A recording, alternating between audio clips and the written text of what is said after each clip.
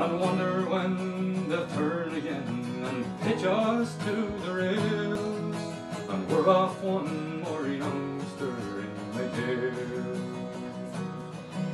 The kid was so damn eager, it was all so big and new, you never had to tell him twice or find him work to do.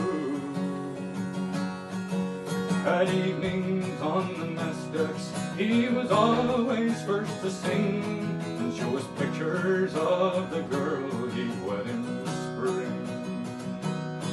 Well, I told that kid 100 times, don't take the lakes for granted. They go from calm to 100 knots, so fast they seem enchanted.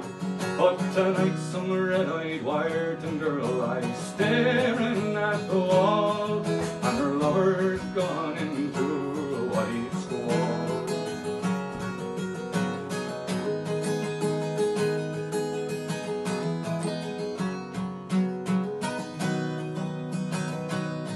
Well, it's a thing that us old-timers know in a sultry summer calm. There comes a blow from nowhere, and it goes off like a bomb. And a 16,000-tonner can be thrown upon her beam, while the gale takes all before it with a scream. The kid was on the hatches, lying staring at the sky. Where I stood, I swore I could see tears fall from his eyes. But I hadn't the heart to tell him that he should be on a line, even on a night so unfine. Well, I told that kid 100 times, don't take the lakes for granted. They go from calm to 100 knots, so fast they seem enchanted.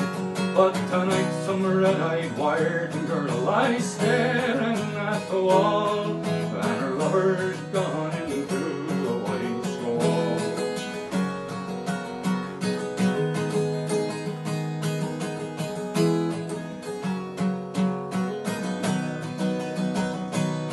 When it struck, he sat up with a start. I roared to him, get down.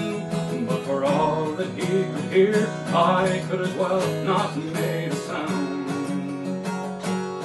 So I clung there to the stanchions, and I felt my face go pale as he crawled hand over hand along the rail. Well, I could feel her heeling over in the fury of the blow. I watched the rail go under them so terrible and slow. Like some great dog she shook herself and roared upright again. Far overside I heard him call my name. Well, I tell these kids 100 times, don't take the lakes for granted. They go from calm to 100 knots, so fast they seem enchanted. But tonight some red-eyed Wyerton girl lies staring at the wall, and her lover's gone into a white squall.